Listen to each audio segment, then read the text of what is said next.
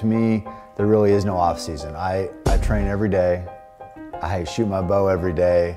It's just a part of my life. As far as hunters' rights go, it's no different. You build that coalition, you build support, you get everybody on the same page, you explain what's at stake with hunting, and then when the time comes to fight and protect, you know, we can land a haymaker. I don't really consider myself a politician, but it's important, and I'm thankful, so thankful that there are people who are as passionate about fighting for hunters' rights as I am for hunting.